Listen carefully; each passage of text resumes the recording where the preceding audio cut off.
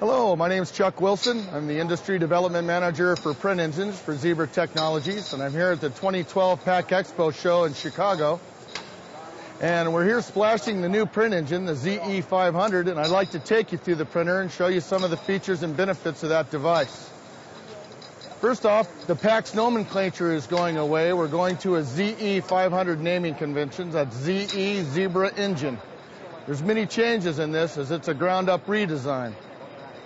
The front panel, as you can see, has been designed. It's a bigger graphical display on the front, as well as a simple 5-button layout, easy to navigate our menu. No more orphan button off to the side. Additionally, these two screws can be loosened, and this display can be rotated 180 degrees, or with an optional kit, can even be remoted up to 2 meters, so that you still have accessibility even during odd mounting orientations. Now I want to go through the front of the Zebra ZE500 print engine and open that up and take a look at it. First thing you'll notice is that the ribbon system has been revamped. We've removed the dancer arm system in the 4-inch model, which was famous for causing some nicking of the ribbon, which may cause break during loading. Additionally, there's a QR code. If anybody has any trouble, even though the loading path is quite intuitive, they can scan this, go to our website, and look at videos on changing the ribbon and changing the drive system, changing the print head, and many other features. 2 print head toggles on the front have helped maximize the pressure dispensation across the print head to allow for dialing in of print quality. Easy to use outboard cam system. Adjusts the print head to the platen roller in all 3 different axes. Allows for maximization of a print quality image despite whatever media is being used. The 3 rollers, the platen, pinch, and the peel roller assemblies can all be removed from the front without removing the print and apply system, or without removing the ZE from the print and apply system. To remove the platen roller, rotate, pull that out, platen roller's changed. Heavy duty pins that lock into a coupling system on the inside. The peel and the pinch rollers remove in a very similar fashion with captured fasteners that don't fall on the floor when you take them out.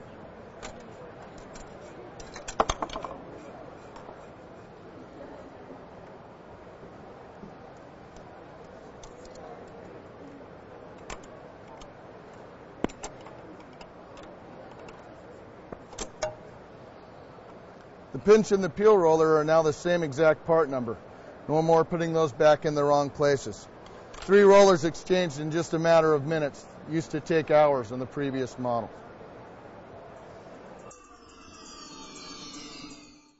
I've turned the new ZE500 print engine around to show you the back. First thing you'll notice is there's no perforations in the cabinet. More conducive to a dusty environment or environment where washdown and water may be splashed around. Nothing can penetrate the cabinet to get on the motors, the circuit boards, and the wiring and so forth. You'll also notice standard connections of serial, parallel, USB, and wired Ethernet. These are all standard with every device that comes out. An optional wireless card can be purchased to provide wireless connectivity. The applicator I/O is now the same I/O for 5 volt or 24 volt. It's just a matter of easily moving jumpers to convert it from one to the other. Still no fans in the unit, so the lack of perforations is key to a harsher environment. Taking the back off gives us complete access to the back via this cage system. The cage is open around in every area where I have to be able to unplug connections, and then it swings open very wide to give access to all power supplies, circuit boards, wiring, and our new modular drive system. This modular drive system can be removed with just 3 screws and used as a spare module or rebuilt on a bench top. The belts are underneath this plate. The belts are easily changed. What used to take a long time now takes 10 to 15 minutes. Even changing resolution in your printing device from 203 to 300 or 300 to 203 can be done in just a matter of 10 to 15 minutes. I wanted to remove the modular drive system for you to show you the ease of this process. I've loosened 3 screws, 1 inline connector. The modular drive system removes. These are the 3 couplings that go through the firewall for the platen, pinch, and peel roller to snap into. 3 screws remove this cover and allow me to get to the belts. There's 2 belts instead of 3. Auto tensioning, very easy process to change the belts when they wear or need replacement, or even to change resolution from 203 to 300 or 300 back to 203. Ease of service and ease of integration are the story behind the ZE500, which equates to more uptime. And to top all of that off, we've also increased the print speeds on the 300 DPI models.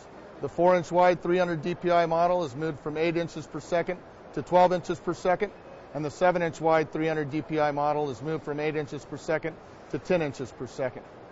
For more information from us or on the Zebra ZE500 print engine, please visit www.zebra.com. Thank you.